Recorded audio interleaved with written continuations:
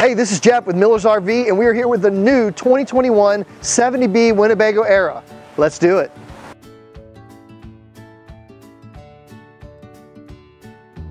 So before we get started, don't forget, subscribe to our channel, click the notification bell so you can be alerted to all the new content we put out. And if you have a question you want answered about anything related to RVs, post it below and we will get back to you on that question, post a video, because there's probably other people that want to know too. So let's get started. One of the great things about the new, and this is actually last year's too, the 2021 ERA, the awning is, if you've looked at an older B van, you had the legs you had to extend down. Well, the new awning, you don't have to do that with the Carefree awning. So it will stop at any point, which is great, because a lot of times you're at a campground that might have a tree in the way, or if you're tailgating, there might be an RV too close. You can stop the awning at any point and it works. There's wind sensor to pull it in. The lights are actually mounted right here on the edge of the awning. So when you're illuminating your area, it gives you this nice big illumination, plus you have the light on the side of the RV to also give you more illumination. So great way to light up your campsite at night, give you that fun thing, because again, RVs are meant to be used, and particularly with B vans, with limited space inside, a lot of people are buying B vans both for travel, but those when they're camping want to be able to use the outdoor space as part of the thing. So a couple things on the outside of the unit. We do have two 110 outlets here. We also do have your 12-volt hookup and your coaxial hookup. So if you're hooking into the over-the-air TV antenna, you can hook into that, and then the solar hookup as well. So those are there right available for you.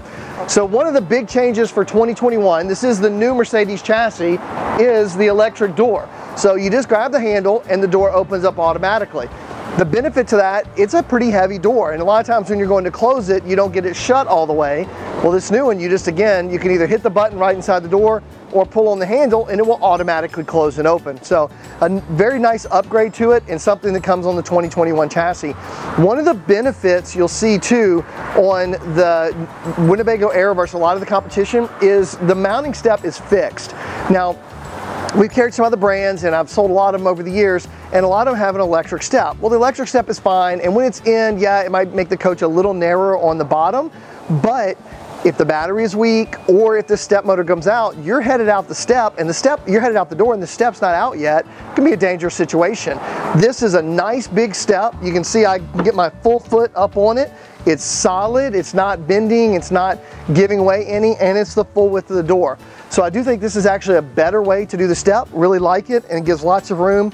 Has the grip surface all the way on it, and it's also integrated with the step for the passenger seat as well. So one thing nice with this, they have a screen door built in here. So you can close this out.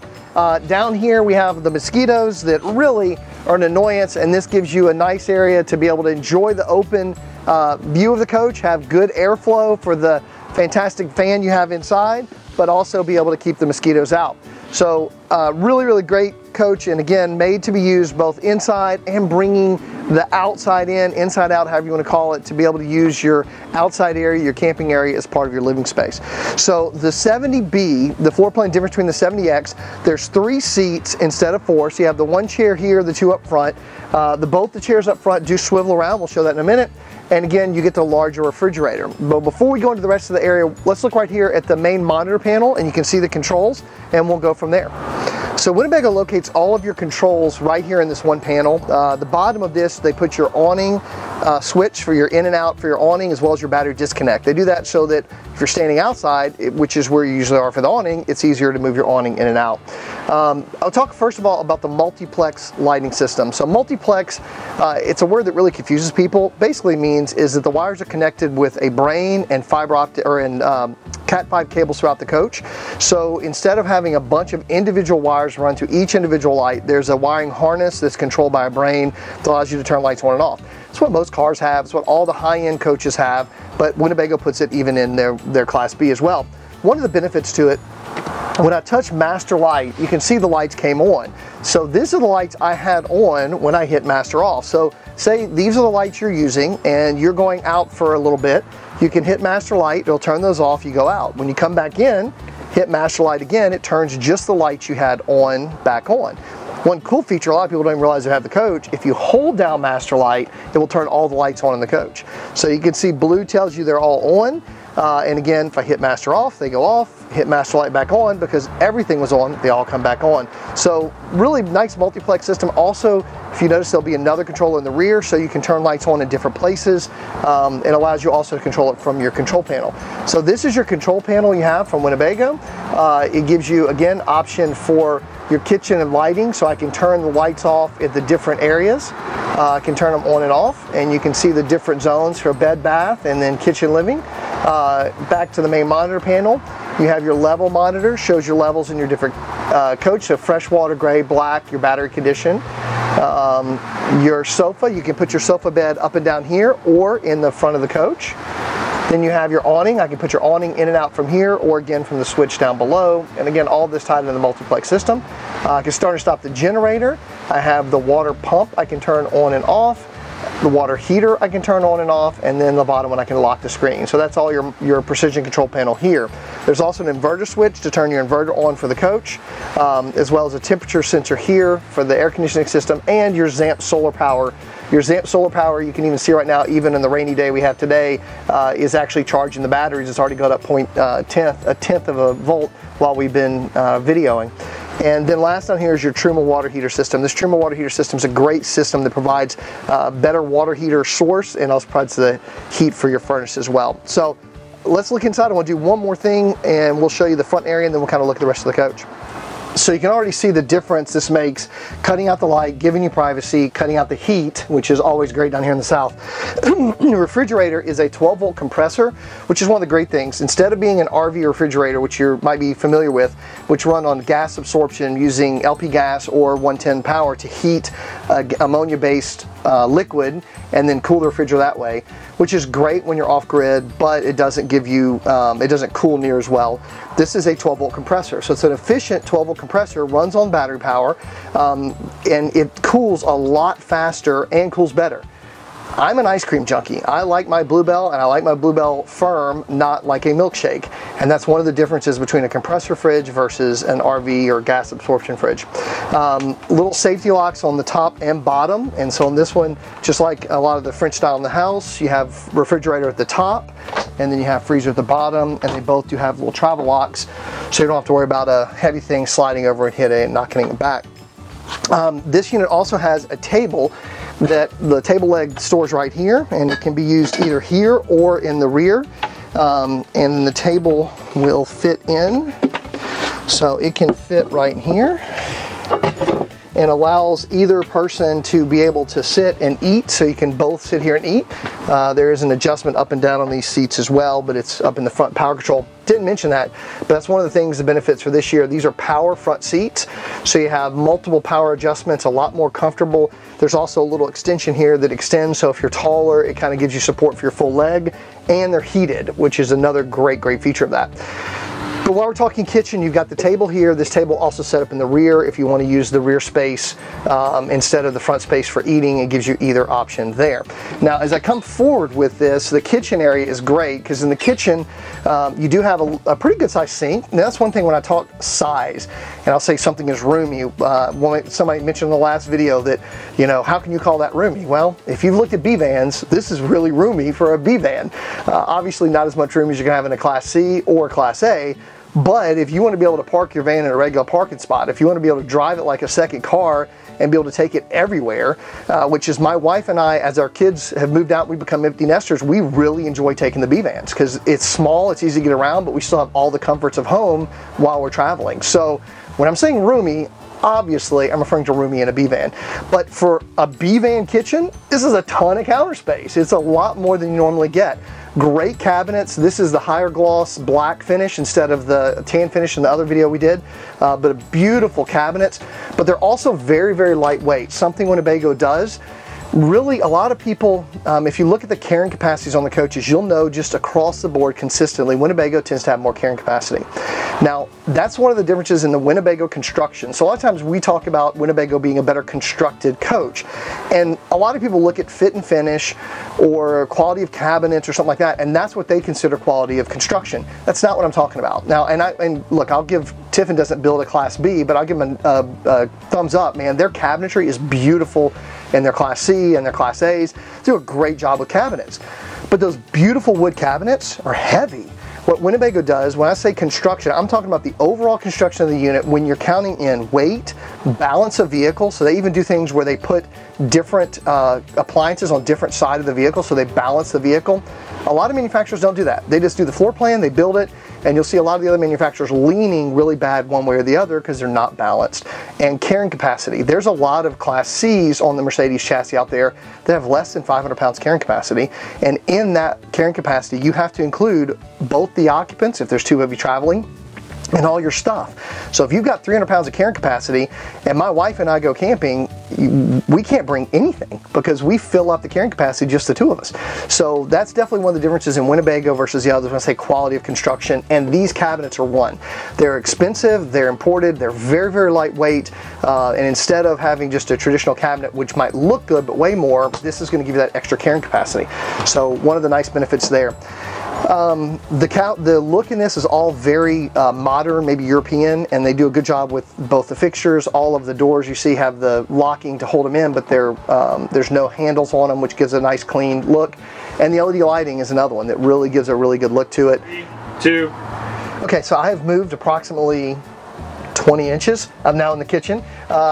The kitchen, again, Winnebago just a little extra, give you a 3-burner stove instead of a 2-burner, so a nice little feature there. But when you're not using your stove, your glass cover drops down so you have more counter space. And again, tons of extra counter space here for fixing food, having drinks out. Coffee pot can even fit over here on the side, so it gives you room for that. Good under counter storage. And again, the microwave, convection microwave versus regular with the bake feature, so you can bake your biscuits or whatever else you want right there in that. Now on the other side over here, we do have our bathroom. Oh, you're over there now. Okay, bathroom. I want to talk about the bathroom. The way they do their bathroom, I don't know if you can tell the curve they put in the wall here, but this little bit of extra curve they put gives you the few extra inches you need to be in the bathroom. So when the doors are closed, you can actually use the toilet and actually use the shower and stuff like that. So not much extra room, but it's enough, and it makes a difference as opposed to a straight wall. They also have the hanging rod in here so you can hang wet clothes or even use it as a closet as you're going down for an extra closet. Handheld shower, so if you want to sit and take the shower, you certainly can. And your nice sink and stuff like that in here as well. This door will close first and it latches nice and tight, so when you're driving, really don't have a problem with a lot of noise or any of these coming open. So one of the benefits of that as well. As I move back in the coach, we do have the closet here, and it's a hanging closet here, so you give your space with that. The TV is mounted here for the rear and allows you to see it. The rear is a screen, which is really cool because you can see right now when I open this up, the back doors are open and we can see out, which is great because you can actually lay this seat down and you can then see in and use this almost as a tailgating coach. But again, one of the things we're worried about is keeping light and heat out, not only for privacy, but for temperature control. All of the shades are the MCD, and they're the slow roll-up shades, so you don't have to, if you let go, it doesn't flip, flip, flip, flip, flip, it goes slow. The windows, you have jalousie windows both in the back and on the door. So even if you can't leave your door open or you don't want to for protection or privacy in an area, you can open the jalousie windows, turn on the max air fan above you and get great airflow through here. So if it's not that hot, you can still cool the coach or comfortably have the coach doing it without having to have necessarily the air conditioner running. So speaking of air conditioner, you do have the Coleman Mach here. This air conditioner is a great brand. It does cooler well. It has the Awning LP generator on this coach, so you can run while you're going on the road. You can use it. Obviously, you can plug in at a campground and use it as well. Tons of storage back here. This cabinet is really, really deep. I don't know if you can tell how deep it is, but gives you a lot of storage back here in the back. So for a B van, a lot of storage, a lot of space, and a really, really nice unit, and a lot of privacy. I think it's a coach you'll love the look of, you'll love the quality and the style of, and you're gonna love the dash area. Let's look at it real quick what the new dash looks like. We are sitting here in the front of the Mercedes chassis, and if you've looked at B vans in the past, you immediately see the difference. The other one, it looked like a delivery van, and if you ask the Mercedes reps why, they'll look at you and say, because it's a delivery van. So we took a delivery van and made an RV out of it, but there were some issues in that it still rode like a delivery van and it still looked like a delivery van. This dash has been entirely redesigned. It's designed for a more upscale look that looks more like a Mercedes. The steering wheel is more adjustable in and out, up and down, so you have a more ergonomical steering wheel. All your controls are moved right here to your steering wheel as well, so you can control, you have speech to text in your phone, you've got your volume control, your cruise control, all that stuff right here. You can either shift it in and out of gear also from your little paddle shifters located here on the side. So really just a lot of integrated features in the dash, in the steering wheel itself. It also has collision avoidance, so you've got the blind spot indicators on left and right. You've got the lane keeping assistance. You've also got the supplemental braking. So if you're not braking hard enough and it detects a collision, it'll add additional braking power to what you're braking. Power seats I mentioned, memory seats as well on that. Heated seats down here. You can see your heated seat control.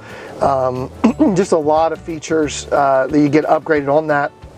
You can also even see the picture on the screen will show there's a rear, it shows what doors are open, just a ton of stuff. The backup camera, you can tell it's the upgraded chassis, but the bigger backup camera. This is a really nice feature they do with their rear view camera, is it gives you an option of 3 different looks. So you can look the wide angle, which the doors are open right now, so you can't really tell, but it really allows you to see when you're passing somebody, when the front of their vehicle, you can see the front of their vehicle when you're clear, so that's a nice feature.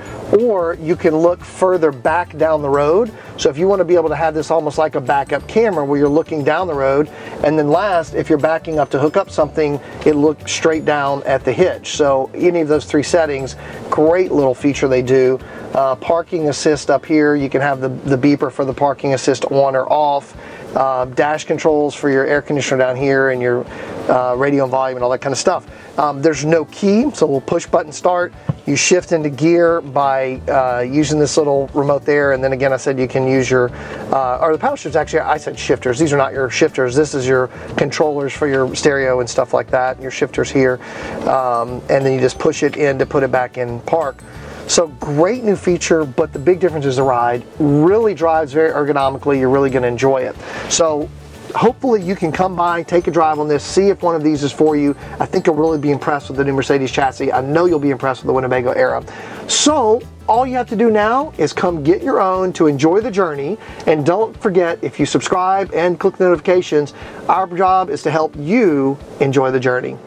Thank you so much for watching our video. We hope that you found it both informative and entertaining. If you would, like this video and also subscribe to our channel so you can see everything new that's coming out as well. If you have any questions or comments, please list them below. Also tell us anything else you would like us to do a video on.